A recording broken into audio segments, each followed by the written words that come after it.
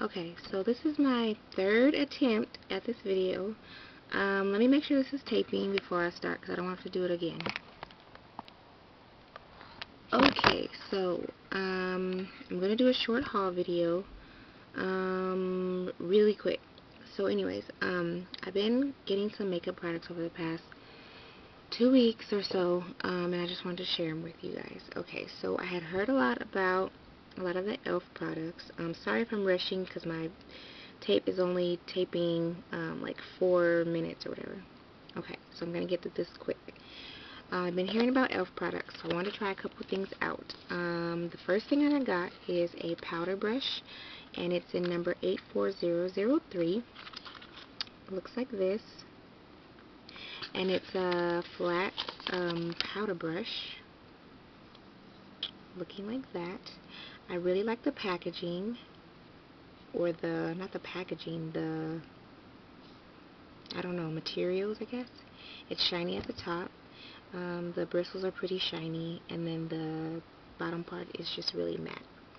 So I don't know what I'm going to use this for, but the person that I saw on YouTube that recommended this was using it as a blush brush. So that's an E.L.F powder brush. And I'll let you guys know how some of these products work out because I haven't used this one yet. The next thing I got from E.L.F is the E.L.F Studio Brush Shampoo. It looks like this. This was $3. Also forgot to tell you that this was $3 as well. So I've been needing a brush cleaner for my brushes in between applications, and I didn't want to get anything expensive. So I saw this while I was looking at Target at the E.L.F section, and decided I'd try it out. I haven't used it yet, but when I do, hopefully soon, I'll let you guys know how this works out. I mean, it's a regular brush shampoo, so I'm sure it'll just do, you know, what most shampoos are supposed to do, and that's clean. Okay, so next, I've been experimenting with just like lipsticks and more so like lip liners and stuff, instead of just simply gloss, which I kind of wore for a long time, solely for a long time. So the first thing that I picked up, and these are both from the NYX line, is the NYX lip liner in Cabaret number 804. This is a wine reddish color that can be used as a base for either a bright red or a wine color. I will swatch it for you. Hopefully you can see that. Most likely you can't. And if you can't, just let you guys know that I like the way this looks.